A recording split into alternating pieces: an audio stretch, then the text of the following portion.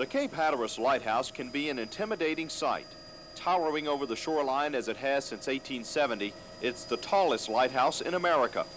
But experts say it only has a few years left unless something is done to save it from the encroaching sea.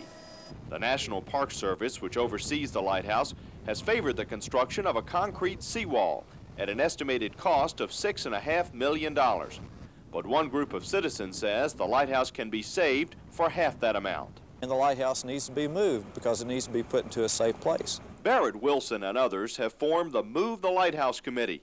The organization says the Cape Hatteras Lighthouse can be safely moved to a site a half-mile inland for just over $3 million. I'm convinced it can be relocated.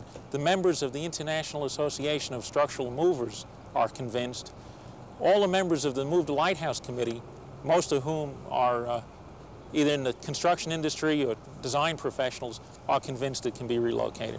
David Fischetti is a consulting engineer and originally became involved in the Cape Hatteras Lighthouse in 1981 when he was hired by the National Park Service to look at alternatives for saving the lighthouse. His plan for relocation was rejected, but he hasn't given up. His plan calls for building 2 concrete tracks, raising the lighthouse onto those tracks, and then moving it along existing roadways for about a half a mile. David Fischetti says structurally the lighthouse is a lot like this filled soft drink bottle, and he says moving the lighthouse would be like dragging this bottle along on a sheet of paper. The National Park Service isn't convinced, but while it was scheduled to begin taking bids for the seawall early this year, now Park Service officials have decided to take one more look at relocation.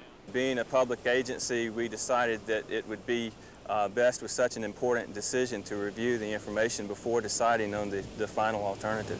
A special advisory panel was formed in April to take another look at the options. A decision is expected this summer. Barrett Wilson says there's no question relocation is the right way to go. He says the seawall would eventually make the Hatteras Light an island, would doom the historic structure, and would kill all chances of relocation in the future. It wasn't designed to be an island structure.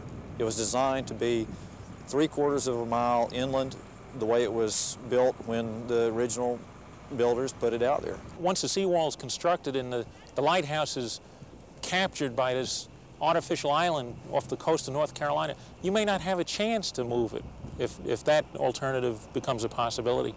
The people who live in this Outer Banks community have lived with the lighthouse for more than 100 years. Tomorrow night, we'll take a look at what they think about moving the Cape Hatteras Lighthouse. Graham Wilson, WBTV News, on Cape Hatteras.